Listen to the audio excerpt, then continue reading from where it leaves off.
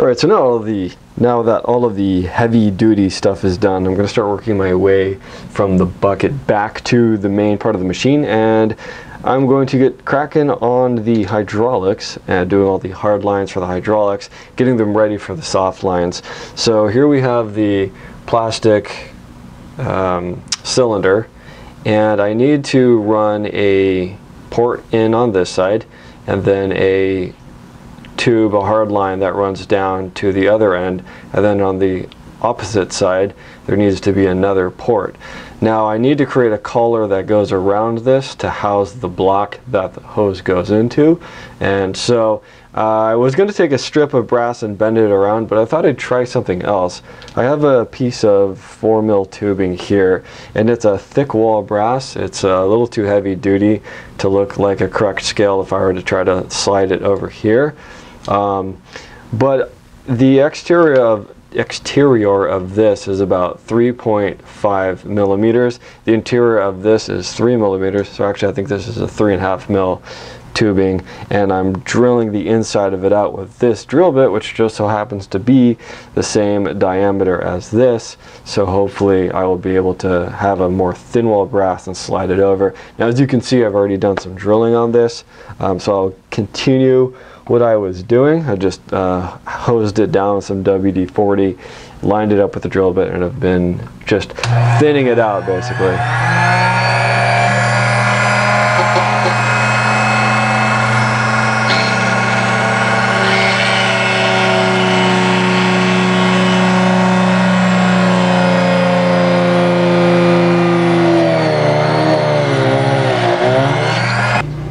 Alright, so that actually worked really well. You can see this is the standard side, and then this is the side where I drilled it out, and it is a lot thinner. So now I've got to slice a few collars off here and then see if I can fit them over this.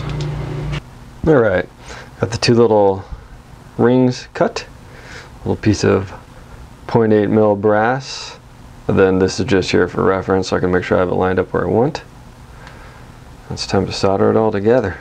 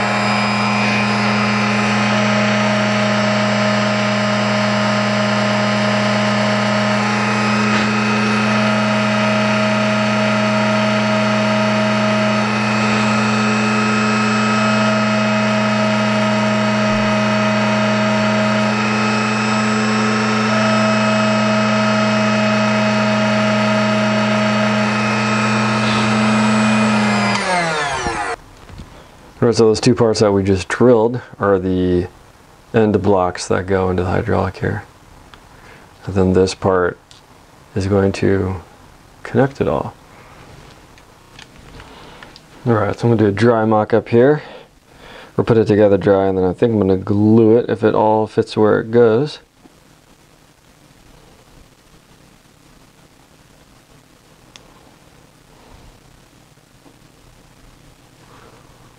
Alright, so that little pigtail right there will eventually get bent over, and that will aid me in attaching the soft hoses, or the soft lines.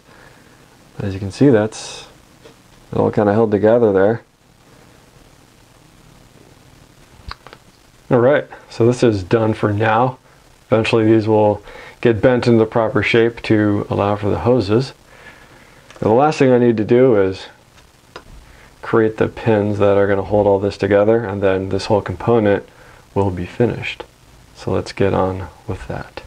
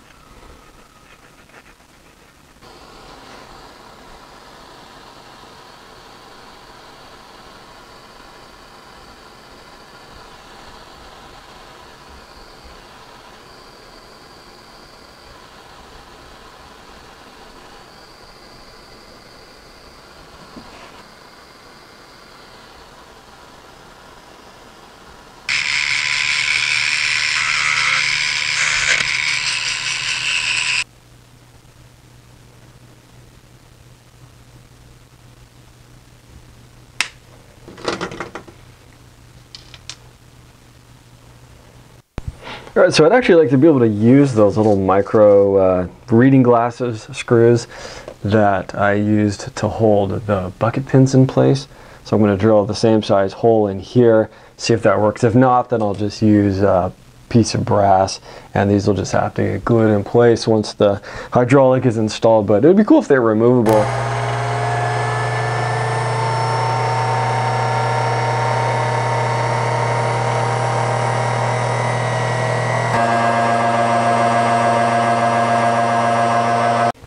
Alright, see if these lock pins work. Hopefully I didn't mix them up. I think there's a chance that I might have. Make sure this hole's lining up. I think that's the right one. Alright, so this inner hole, that's the 8mm hole, and I basically did a ghetto tap job. I just ran the screw into it, which threaded it, and then this outer hole is 1mm. It's just a little bit bigger, so I'm not having to worry about trying to thread that. It'll just run through it and lock it in place.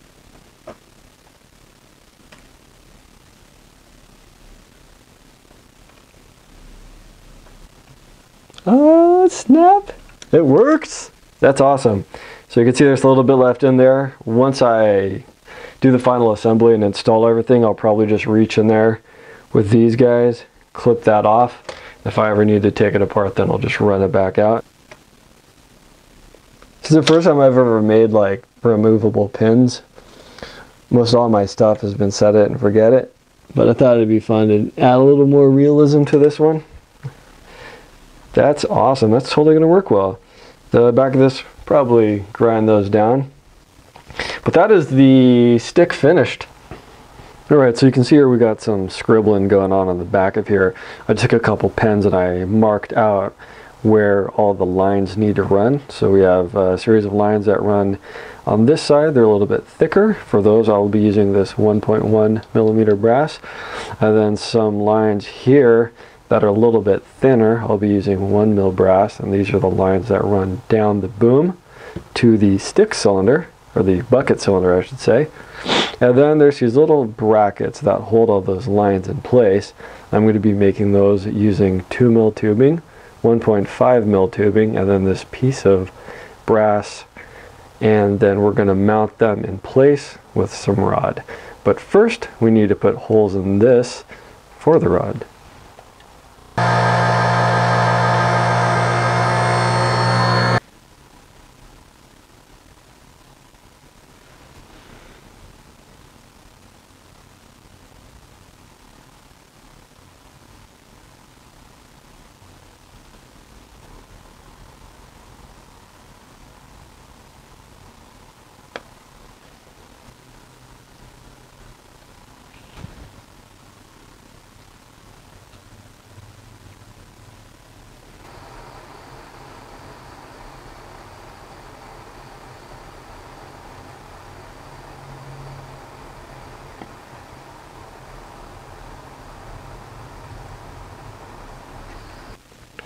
Alright, so I'm doing a second one of these. This has smaller tubing. You'll see why later. But this time I'm going to do it without putting the solder on it first. I found a way to pin it up so that it doesn't move around. So I'll be able to just swipe it with the solder. I also learned an interesting thing. So I've been using this solder. You can see that I'm flooding the screen with it. It is a 0.015 diameter silver bearing solder from Radio Shack. On the package itself, it doesn't say anything about having a flux core. I think maybe in the bigger package that this came with it did, but I just looked it up online right now to order some more because I'm running out of it, and it has a flux core in it. I had been avoiding using flux core solders because it's not recommended for doing brass work. It's more intended for like electronics and stuff like that.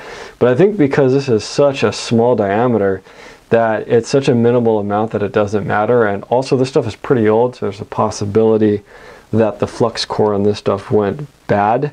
But I'm going to order more of it. It seems to be working really well. So flux core or not, it seems to do the job quite well. And I like it because it's so small. And I haven't been able to find anything this small for the same price point. So I'm going to keep using it because it works.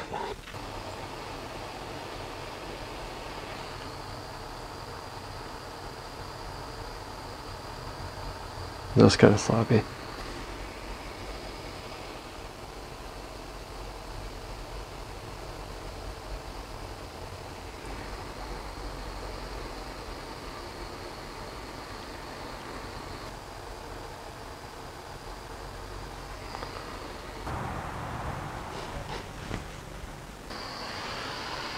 All right, this one is going to be for mounting the rest of the hard lines that are going to the bucket cylinder.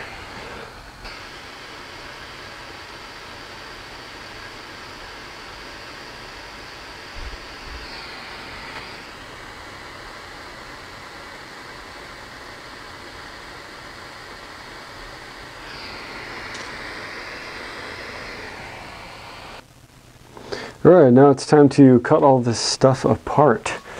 Soldered it all together in one piece to make it a little bit easier to solder, but now we have to cut each individual part off.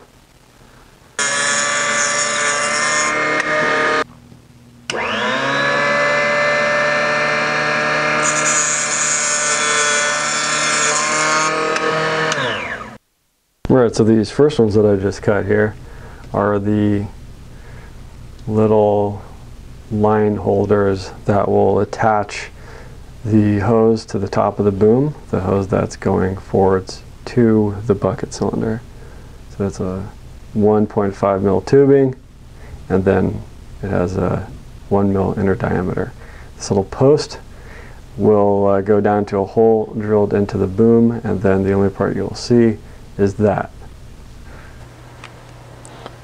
Finished all the little mounting points. They look like miniature binoculars. These are what are going to hold the hydraulic hoses in place on here eventually.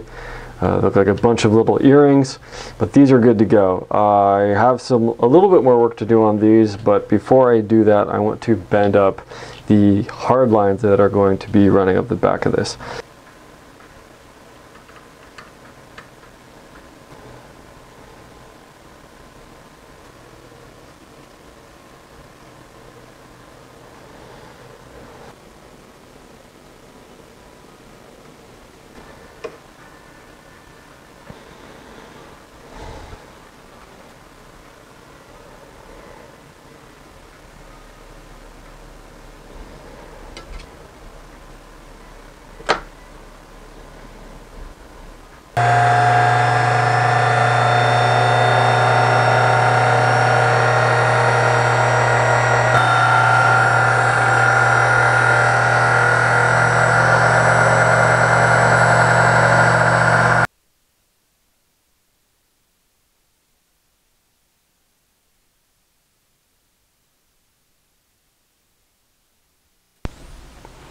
Got the first set of lines installed here. Let's see if I can change the lighting here. So these would be the ones that go all the way forward to the bucket cylinder. Give you a side shot here. So we have the 1 mil inside the 1.5 mil tubing. These will get tidied up a little bit here at the bottom. Then just punched hole in the square tubing and then ran the 8mm rod through it into the holes that I put in here. And then there's the rest of the tubing without the risers under them. To give you guys a shot. It's the side shot, the top shot. And those just run all the way down. And I was actually able to get them installed in there as well. This is a little bit long, and I'll be cutting it back eventually, and then I'll be shoring these up as well. Alright, and we got the other one on here. This one was pretty simple because of how short it is, and it's got a little bit taller risers under it, and then taller risers right there. Then you can see where it all crosses over on the back. And that is it for this episode, guys. If there's anything that you guys want me to go over again, like how I did this, let me know. If you got any suggestions, let me know as well.